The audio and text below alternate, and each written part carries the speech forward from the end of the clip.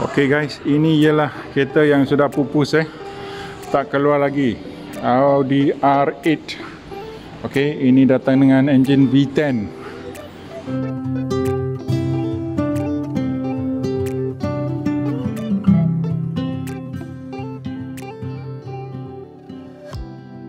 Tengok, begitu cantik sekali ini.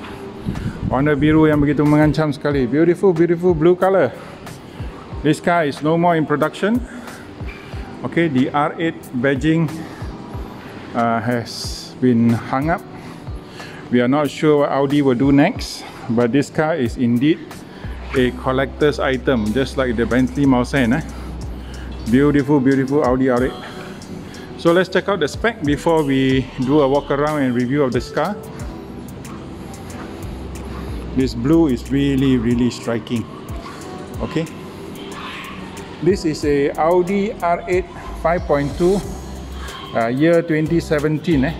Price with SST is only 880,000. 2017 car, 880,000. Okay, very, very beautiful lah this car. Begitu cantik sekali, tengok.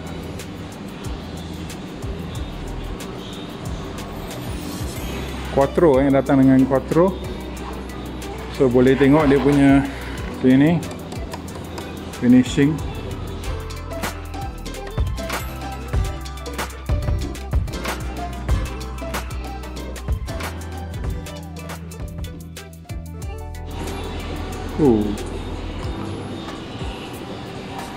Bawah dia ada splitter carbon fiber. You get a carbon fiber splitter here.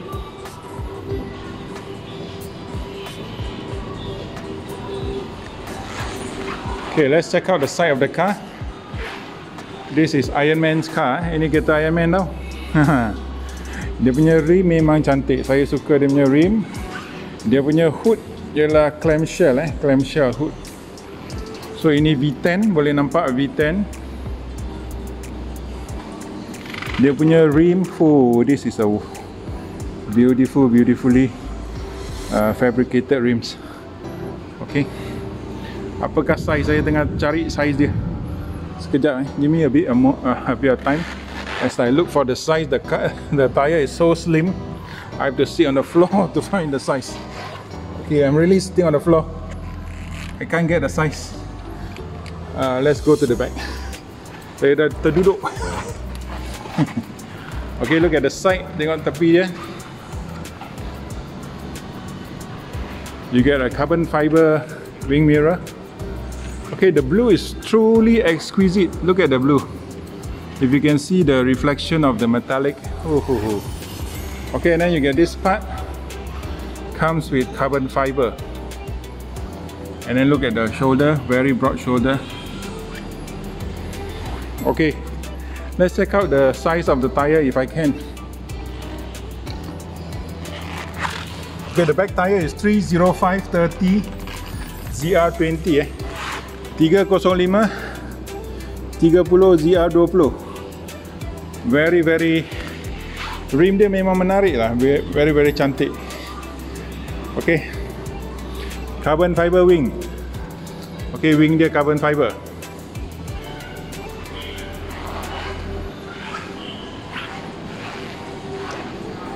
And then korang suka tengok dia punya engine kan? Nanti saya tunjukkan.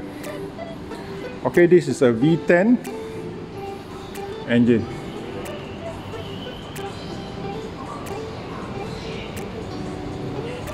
Very nice.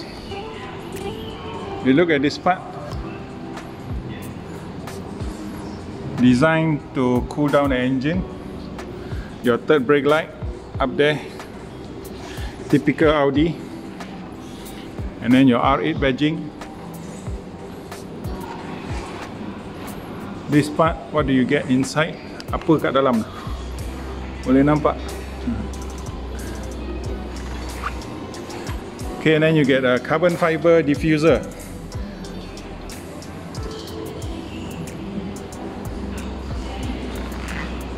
A very nice LED rear lamps. Okay, so let's get inside. Kita masuk ke dalam kereta dan tengok apakah yang ada kat dalam. Saya tak pernah masuk R8. Jom. Okay, kita cuba You can see the R8 logo here at the fuel cap. Very nice. Okay guys, ini kunci dia, Audi R8 punya kunci Nampak R8 punya emblem. So kita buka, unlock. Oh, kereta Iron Man ni. Saya sekarang Iron Man jangan panggil saya apa-apa, panggil saya Iron Man. Jangan main-main. Okay, buka kereta kat sini Nampak? Okay.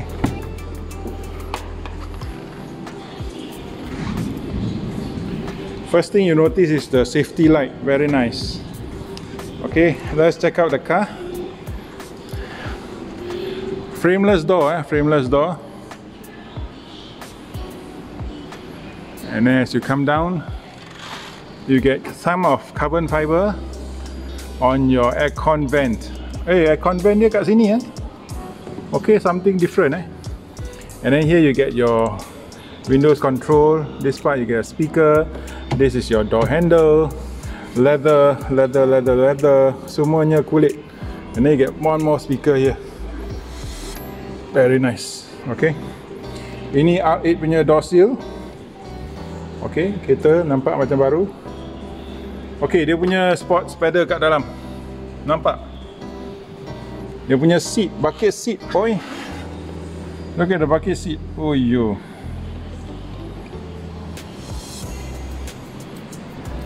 Look. R8 embossed. Okay, behind the seat, what do you get? Belakang seat ada apa? Belakang seat ada jaring, ada speaker Tak ada barang lagi, kosong. Tak boleh letak apa-apa. Okay, ini pemandangan kokpit anda. Oh, ini baru panggil kokpit. Hei, cantik ni. Macam kapal terbang Audi R8. Okay, tak sabar nak masuk. Jom kita masuk. Dia punya seat control unik sikit Tekan bawah ke belakang, tekan atas ke depan The seat control is a bit unique. And then you get your flat bottom steering, perforated steering, leather. You have your pedal shifters at the back. You have your multi-function controls in the front. And then you have your drive select. You have your racing mode, sport exhaust, start stop button, your Audi horn. Okay, this part you get your Audi MMI, you get your electronic power brakes, parking brakes, your radio, your shifter, your sensor, your radar, and then this part. Oh, look at this, it's so unique. Your aircon controls, on, off, rear. The aircon vent is a bit small. Corong aircon dia agak kecil sikit. Tapi ada carbon fiber. Okay, lined by carbon fiber. Quattro badging. This part is kind of like leather, soft. I think it's leather lah. Different type of leather. Here also leather. Okay, this is your Audi. What do we call that? Audi meters. Okay, where is it gone to? Okay. Almost out of fuel. Navigate to the nearest. Okay. Expect a half-hour call. Very nice, very good sound system.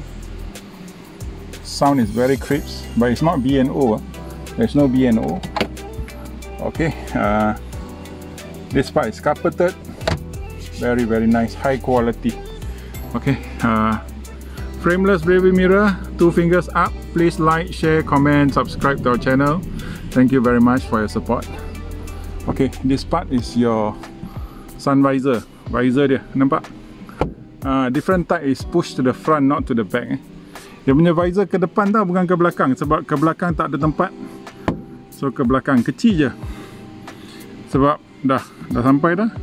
Ini saja pemandangan anda. Okay. Lampu dia.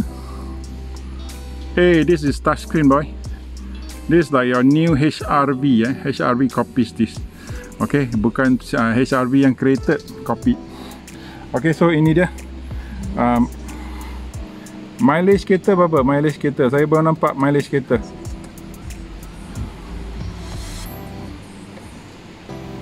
Okay, saya tutup supaya dia. This car is also very low mileage. I saw the mileage but I forgotten how many. Not a lot. Okay, dia punya aircon system daripada sini ke pintu saya tunjukkan boleh nampak the aircon vent is at the door. So this is a totally different system because they have not enough space, so they're using the door. On this side is just normal fabric, just normal fabric, black color, normal fabric. Bucket seat, look at how slim the bucket seat is. Begitu nipis sekali dia punya seat. Okay, ini dia seat dia, Audi R8.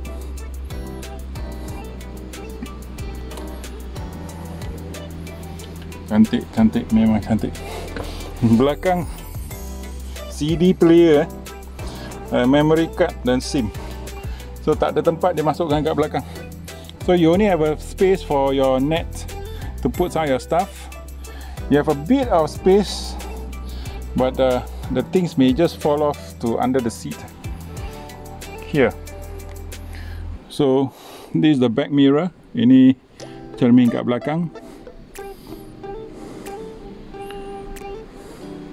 So itu saja untuk Audi R8 V10.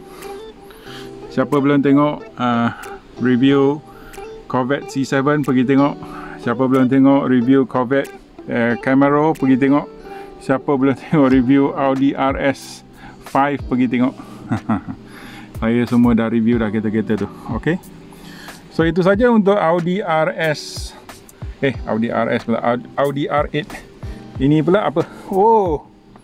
Ini ada dua USB, power socket, auxiliary, boleh letak handphone dan duit sikit. Itu saja. That's all the space you have in this car.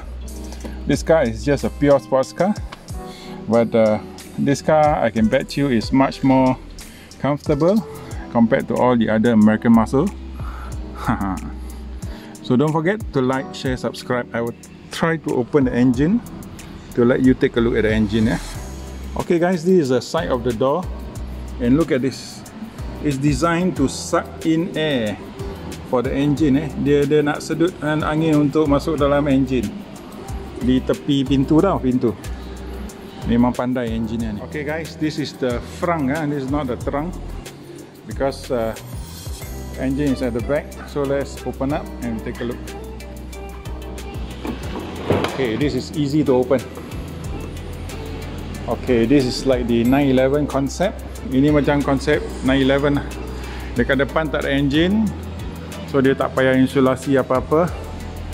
It's just one space for you to put your bag, your luggage. So dia ada satu bag RS8. Okay, selain daripada itu saja. This is your toolbox. You get a light, and then you can fit probably a cabin bag. That's all. Itu saja, boleh masuk satu bag cabin and one duffel bag on top. Itu saja. Okay, look at that. So dia punya front buka sampai tepi lah, clamshell clamshell. So itu saja untuk Audi R8. Jumpa lagi. Bye bye.